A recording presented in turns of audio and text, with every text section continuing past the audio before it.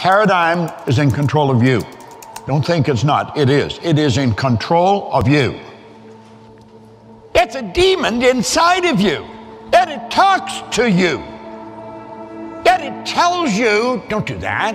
You crazy? Go ahead, do it. Don't do it. And it's in control. And you know something? 97% of the time, the damn thing wins. It does.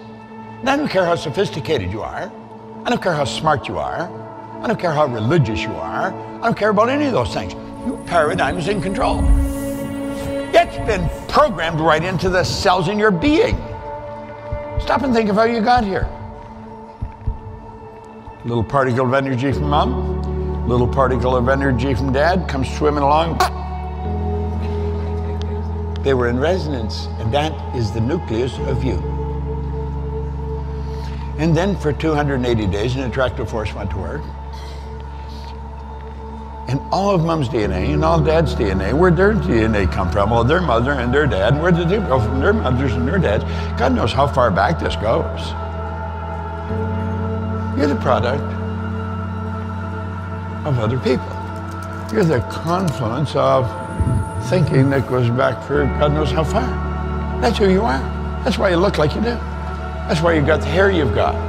That's why you're the height you are, the weight you are. That's why your foot is wide or narrow. This is all programmed into us. Then 280 days later, we make our debut on the planet. And we become programmed by the people we're surrounded by. This is real, and you're not going to get it in school because the teachers don't know it. Look at it. This is really a black or white deal. It doesn't matter how hard you work. It doesn't matter how many hours you put in. If the paradigm doesn't change, ultimately results remain the same from one year to the next.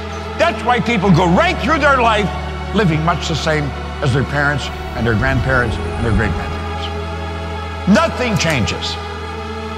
Just as prejudiced, bigoted, and ignorant from one generation to the next. You must alter the paradigm if you desire to improve your results. Both companies and individuals operate with paradigms. Countries operate with paradigms. Families have paradigms. To be able to shape your future, though, you have to be willing and able to change your paradigm. You got to be willing and you got to be able.